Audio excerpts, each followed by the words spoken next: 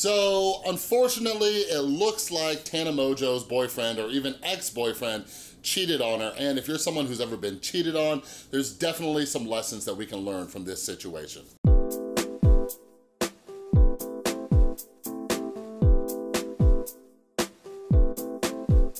What is up, everybody? This is Chris from The Rewired Soul, where we talk about the problem, but focus on the solution. And if you're new to my channel, what I try to do is pull different topics from the YouTube community or pop culture in general and try to see what lessons we can learn from them. So if you're into that stuff, make sure you subscribe and ring that notification bell. So, 2 big fat disclaimers at the beginning of this video. The first one is, I'm not gonna refer to this garbage dude as his real name. I'm gonna call him fake Justin Bieber because that's how everybody knows him. That's what I'm gonna call him. Second off is, I don't know Tana Mongeau. I don't know what's going on. This is pure speculation. I'm gonna talk just as somebody who's been cheated on, somebody who has had to grow as a man, as a boyfriend, as a human being, all right? But if for some reason, Tana, if you ever watch this video, my heart goes out to you, girl. It looks like you have a lot of support. It looks like your fans are there for you. You have a lot of amazing friends, all right? So anyways, yeah, basically what happened today on Twitter, Tana released a series of tweets, and the first one was a broken heart emoji, followed by, how could you break the heart of someone you love for moments with someone else? I love you guys more than anything. Thank you for never hurting me.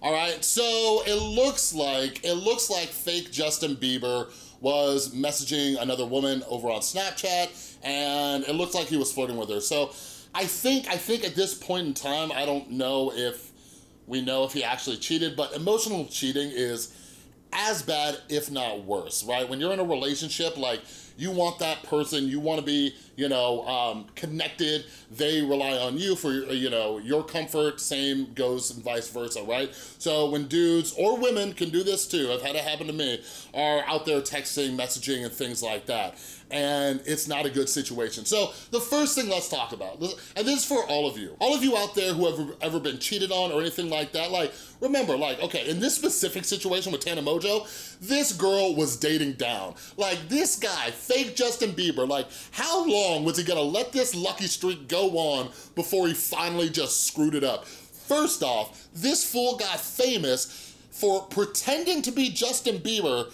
eating a burrito the wrong way, and that's how he blew up. Second off is, he got to date up and date Tana Mongeau and gain a following and have a very loyal girlfriend by his side, and this dude decided to screw that up. Like, what is going on? And this goes for a lot of you out there. A lot of you who have been cheated on in this way, like, you're a good person. You're a great person. So if I had any message to all of you, or Tana, if you ever watch this, like, this is not you. You are not the problem. You are good enough, you are fine, you are perfect, you are amazing, all right? When this kind of stuff happens, it is purely on the other person's end. So the first thing I wanna talk about is insecurity, okay?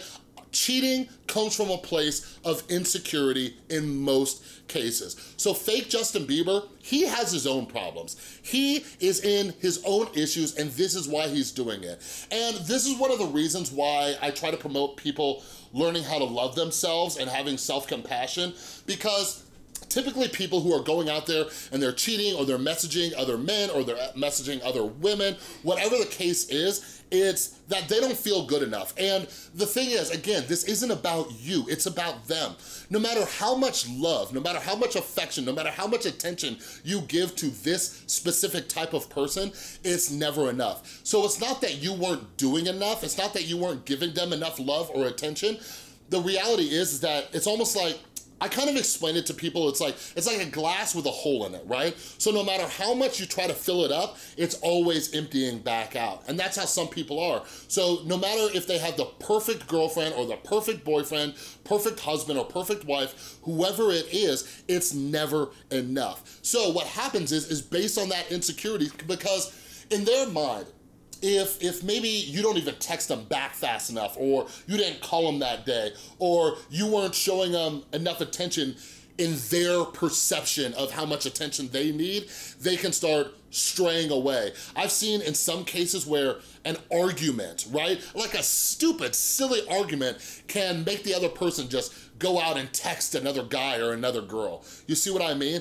And that comes from a place of insecurity. They don't think they're good enough. So what happens is, typically in these situations, they are trying to get attention from somewhere else, because they're like, oh, you're not giving me attention right now, I'm gonna message somebody else. I've seen this happen. I've had friends tell me about this and everything. I've had have this conversation with them where basically they catch the other person texting or messaging another person just because they didn't text their boyfriend at the right time that day, right? So the second this other person doesn't get that text, they're already in their phone saying, who can I message to get this attention? It's almost like an addiction. And this is another reason, like, it's an unpopular opinion, but why I say it is so beneficial for many people to stay single until they can learn how to love themselves. Like, I've been dating my beautiful girlfriend Tristan for over 2 years now, but I was single for a very, very long time because I had to learn how to love myself. And what that meant was, no matter who I dated, no matter who I was with, and until I learned how to love myself, there was nothing the other person could do to make me feel better. So if you're somebody who's like that and you're like addicted to getting attention from the other person or just from people in general, like, really take a look at yourself. And there's options to do this. Like, one of the best books I ever read was Real Love by Sharon Salzberg. Therapy is a great way to do this. There's also loving kindness meditations where you learn how to love yourself. Those are also very beneficial. Now, that first topic about insecurities, men, women, it can happen to anybody. The second topic I want to talk about when it comes to fake Justin Bieber pulling this crap is specific to masculinity. Now, this isn't all men, okay? But there are many men who it's difficult to even say, like, as a man, but hey, I'll get you like some male perspective. Like, I grew up and I was like playing sports, I was a jock, and went to the gym and I was so tough. I used to go into mosh pits, big tough guy, but men are constantly trying to impress one another. And sometimes what dudes will do is they'll cheat, or they'll be like talking to another woman or whatever, just for these like bragging rights to their friends. You see what I mean? And if we get back down to the root of it, another one, this also goes back to a form of insecurity. They don't feel manly enough. So in order to appear more manly, what they do is they'll chat with other women, or they'll cheat, or they'll do some other scumbag behavior. So this is one of the things, like, there's been some stuff going on Twitter lately, and I won't name names, but I feel like a lot of men, like, it's getting better in 2019, but there are still a lot of men who don't like talking about their feelings, right? Because if they talk about their feelings, it's gonna make them look weak. You see what I mean? But the thing is, when we don't talk about our feelings, if we don't allow ourselves to get vulnerable, dumb stuff like this happens. You see what I mean? So again, I hope this gives you some insight if you've ever been cheated on, or you've ever found yourself in a situation like Tana Mongeau is in with fake Justin Bieber. Like, just remember, it is not you, it is them. They are dealing with their own issues. And if I'm being 100% real right now, if I'm being 100 right now, like, good.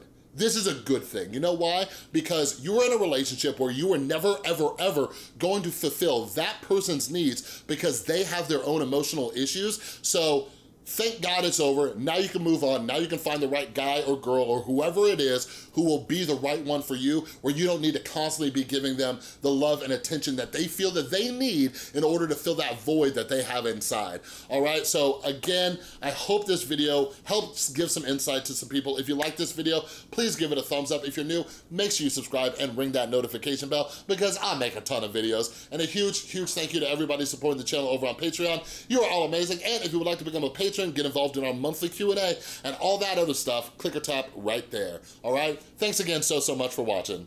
I'll see you next time.